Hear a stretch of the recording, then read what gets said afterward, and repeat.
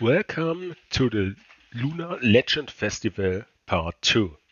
First mission, play 5 or 7 mercenaries. Here's an example combo you can use.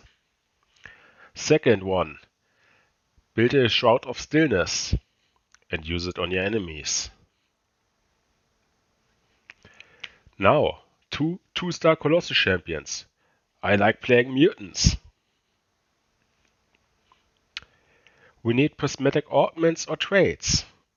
I was good enough to go with 2 traits and 1 augment. Jayce can be played in the front or back line. You have to do it both.